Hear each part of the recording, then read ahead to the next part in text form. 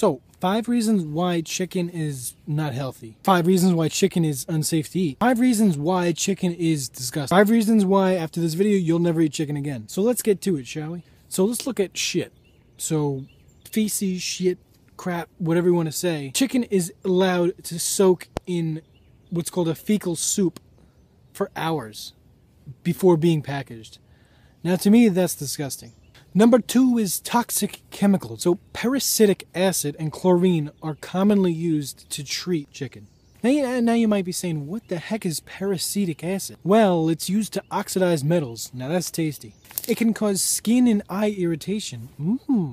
And long-term exposure can cause permanent lung damage. Now that sounds fun. That sounds like a safe chemical to use on food. Now let's talk about chlorine. So parasitic acid and chlorine are commonly used to treat chickens. Let's talk about chlorine. Chlorine is a toxic gas. It's known as a toxic gas. Bertholite was commonly used by Germans in World War I before mustard gas. Bertholite is just chlorine. It's a chlorine gas used by the Germans in World War I. Also, it was used by insurgents in the Iraq War in 2007. Superbugs. So close to 75% of all bacterially tainted chicken contains resistant bacteria that are becoming ever more resistant to antibiotics. Maybe you're saying, how is this possible? Well, FDA says that 80% of the antibiotics used in the United States go to livestock. What? I'll say it again. 80% of our antibiotics that were supposed to be used for humans are actually used for livestock. Now that's crazy. Carcinogens. Arsenic in chicken can lead to an increased risk of lung and bladder cancer. So how does the arsenic get in chicken? So according to the FDA, USDA, chickens are fed feed containing arsenic. So the USDA says, yeah, well, there's arsenic in the feed, of course, but that has nothing to do with the flesh, the corpse of the chicken that you eat. There's no arsenic in that. So, okay, so we obviously know that what you eat doesn't become what you are. So, of course, that would make sense. I say baloney on that one. I say bananas on that one. Because if you think about it, what you are becomes what you eat, right?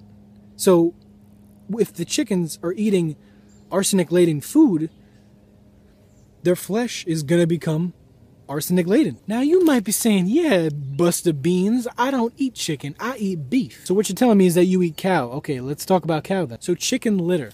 Chicken litter is just the chicken crap. So chicken litter, the FDA says that between 1 and 2 million tons of chicken litter, chicken shit essentially, is swept up and fed to cattle. Chickens are also fed ground bits of animals, which doesn't make any sense.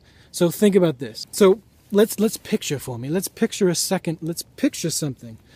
Chicken feed. So here you have the chickens, right? The factory chickens. It's a lovely place to be a factory chicken. So you're a factory chicken, and so they sweep the floor. So they sweep the floor, collect all the chicken litter. What else is on the floor is the chicken feed. So they sweep up the chicken feed. They sweep up the chicken litter, the chicken crap, ship it, package it, give it to cattle, sell it to cattle farmers. Now the cattle are eating that chicken litter concoction, which is chicken shit and the chicken feed. The chicken feed contains other parts of animals. Cows, chickens, they're not meant to eat animals. Vegetarians. Cows are vegetarians. So when they're eating other cows, you heard of mad cow, haven't you? Mad cow. You're saying, yeah, but obviously, if there was mad cow in cattle in the United States, we would know about that. Well, questionnaire Pete, you got something wrong on your sleep. Well, of course the USDA would protect the consumer, the citizen, right? Wrong. The USDA has banned checking of cattle for mad cow disease. What? That's right, they have banned the practice of checking cattle for mad cow. Okay, but obviously cooking would get rid of that, right? Wrong. If you cook meat with mad cow in it that is tainted with mad cow disease, you're still going to get the mad cow. And if that wasn't gross enough, the average hamburger contains cow parts, cow corpse parts, cow meat from up to 1,000 different cattle. Why would you want to eat this? Okay, so let's move on. So number 5 is cholesterol. So 4 ounces of beef, 4 ounces of chicken both contain 100 milligrams of cholesterol. But you might be saying, yeah, but it's good cholesterol. We need cholesterol as humans. We need it. As humans, we make our own cholesterol. We make it.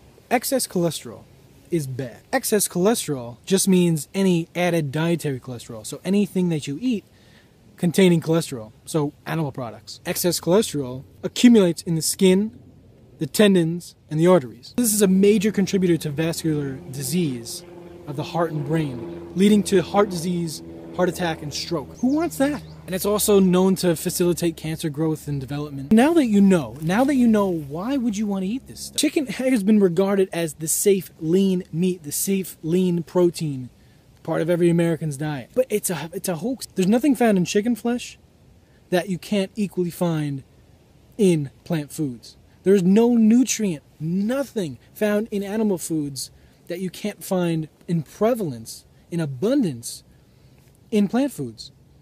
And if you just eat plant foods, you're getting all the good stuff that meat provides. Yeah, meat has nutrients, but you don't get all the added stuff, the bad stuff, the cholesterol, the fat, the protein, the animal protein, that is detrimental to your health. That's detrimental to the cells of the human body.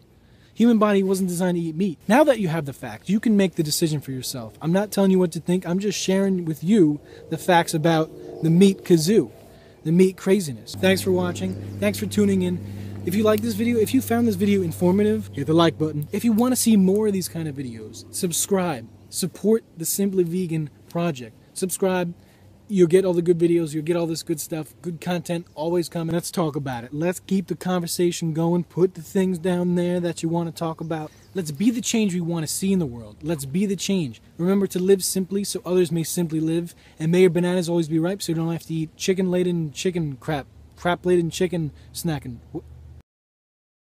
What? So, superbugs.